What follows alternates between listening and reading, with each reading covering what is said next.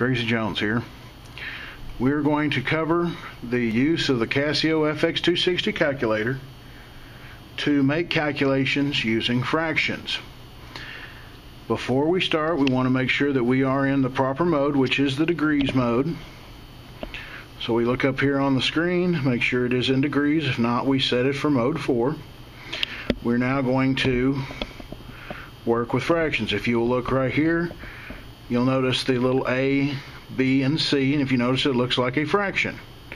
Okay, that is how we are going to enter our numbers. Okay, so let's say we wanted to enter the number 1/2.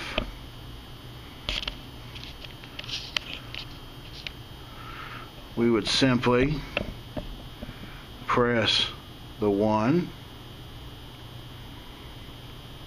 the ABC key. If you notice on the screen, we get a little hash mark coming up. 1/2. You notice we have 1/2 on the screen. And let's say we want to add 3/4 plus 3, fraction key 4, equals 1 and 1/4. Okay, 1 and 1/4. If you want to, we're going to clear all that out. Now let's say we need to go with, let's make it 1 1/4.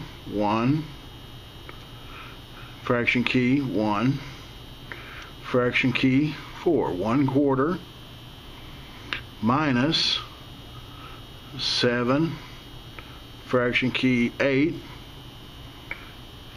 equals 3/8.